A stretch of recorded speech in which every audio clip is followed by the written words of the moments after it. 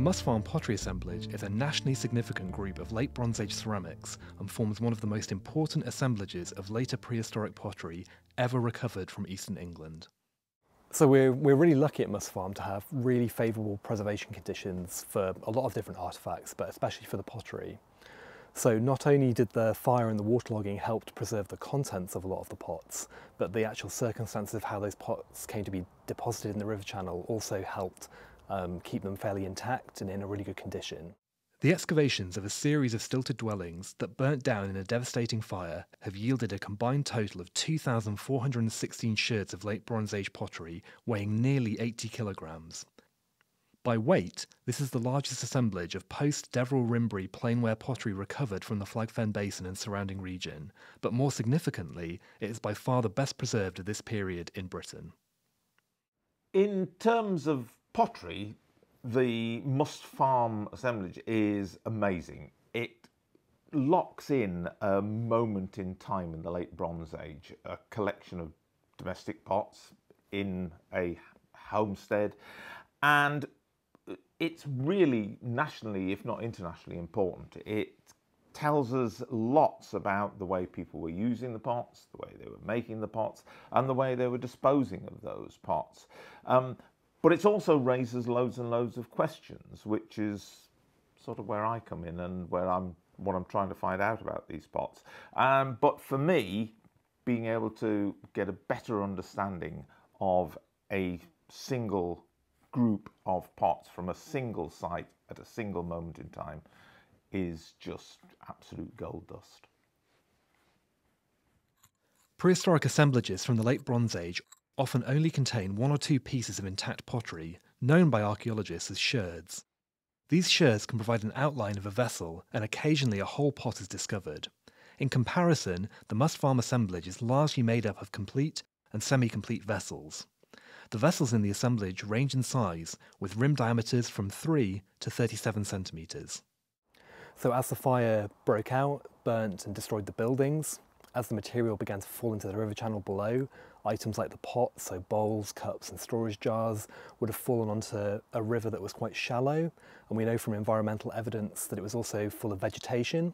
So as the pots hit this material like reeds, they were kind of slowed down, and as they entered the water and fell into the soft muds and the sediments, they were cushioned and came to rest and were then buried and preserved for us to find 3,000 years later.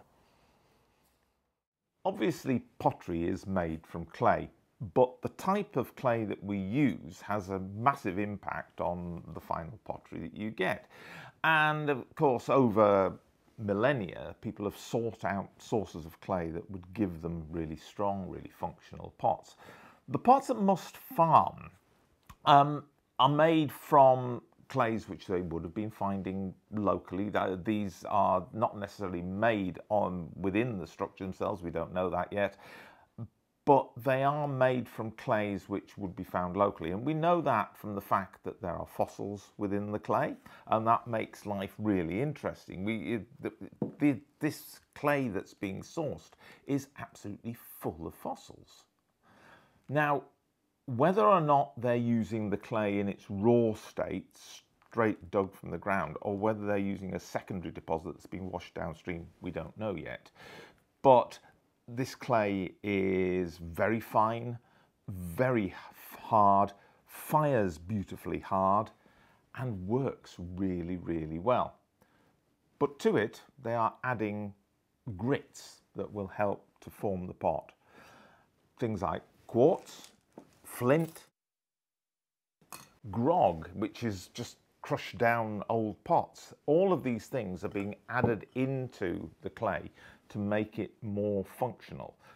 And that is really important from the point of view of how these pots will fire, how they will function in the end. What we do see is a range of different mixtures of clay being used. So some of the pots have a lot of flint in them, some of them have a lot of grog, which is, as I say, crushed down old pots. Some of the pots have quartz within them. So somebody is selecting materials and adding them into the clay. And when you mix this particular clay, the clay that's coming from below the site, the Oxfordshire clay, it's very sticky, it's very wet, and I suspect that they're sometimes adding grog in to make the clay actually more workable while they're building the pot. But things like flint and quartz also make the pots more resilient as cooking pots, more resistant to thermal shock, to changes in temperature.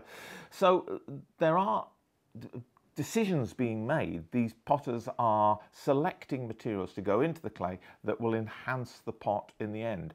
And the fact that there are a whole variety of different mixes of clay going on suggests there are possibly a whole variety of potters involved here, and that they are each selecting their own preferred mixes and possibly preferred mixes for particular uses for the pots.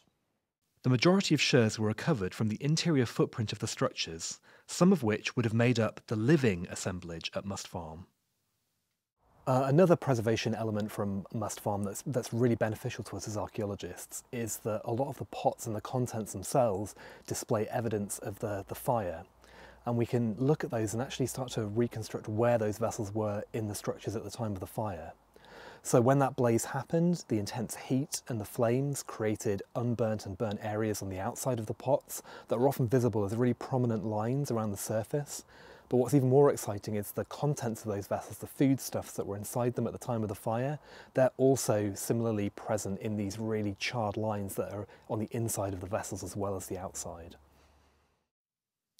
The most striking characteristic of the living assemblage, however, is the very high frequency of bowls relative to jars. So we encounter two different types of vessel fabric at Must Farm, and these can broadly be categorised as coarsewares and finewares, which is something that's quite common for a lot of prehistoric pottery. Coarsewares, they're really defined by the amount of material that's included within the clay. So this is often elements that the potter has added deliberately, which we call a temper. And the larger that those inclusions and those tempers are, tend to be the results of coarseware vessels. So these can be things like storage jars. And finewares, these tend to be bowls or cups. They're made of a much finer material, hence the name. And these are often much smoother, and they're used to produce higher quality vessels, which are usually very heavily burnished, and that differentiation between burnished or polished vessels and unburnished ones is often a characteristic that we can use to define coarsewares and finewares in post-Deverell Rimbri pottery, which is what we find at Must Farm. The coarseware bowls, quite a few of them are more or less the same form as the fineware bowls, and a lot of the definition, I think, comes down to the intention of the potter in how far they're going to push the finishing of the pot. But also, I think a fair few of the smaller coarseware bowls are completely hand formed, rather than making use of maybe an old pot as a former, as a shape for it. What they're doing is they're hand forming the pot. And of course, with the smaller pots, that doesn't need to be a coil pot. It just needs to be effectively a pinch pot, and a pinch pot can be quite large. It depends on the size of your hands. My hands can accommodate a reasonably large lump of clay, which means I can make a reasonably large pot in my hand. And to form a handmade coarseware bowl literally takes a few minutes, really. And working it upwards, pinching it out, shaping it with your hand, and using your hand very much as a former for the shape that you wanted. Still working fairly thin, an economy of material, but also that benefit of easier firing it if you're making a nice thin-walled pot.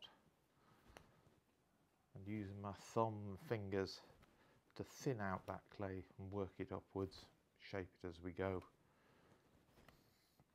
And quite a few of these pots are, of course, flat-bottomed, so you can work that down. Nice flat-bottomed little pot.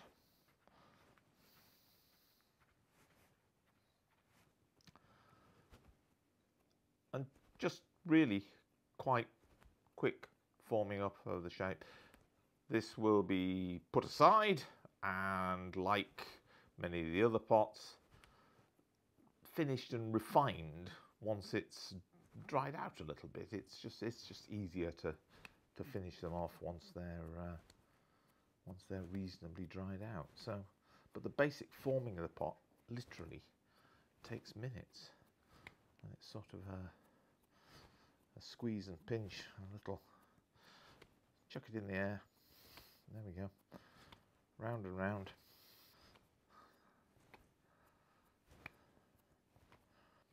Nice.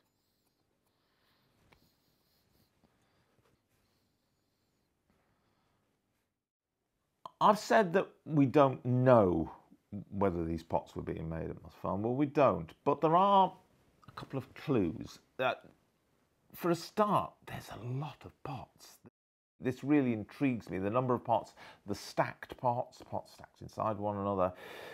But there are also retained, what we call dead pots, pots which have been broken in use, and either part of them has been disposed of, or at least disappeared. It appears that they are retaining unburnished pots. As far as I'm aware, there was no evidence of burnished pots within the grog used within the pots. That's rather amazing, to be able to look at the contents of a pot and or the make of a pot and see whether some of it is burnished or not, but we can. And what they're using is unburnished pots, which makes perfect sense. The unburnished pots will bind to the clay much better. So we have them retaining stuff which is almost certainly potter's materials, and is highly suggestive that they were making pots, possibly on the platform or in the locality of the platform. The one puzzle, I suppose, is we don't know where they were firing them, and it's highly unlikely that they would have been firing them in the hearth on the platform.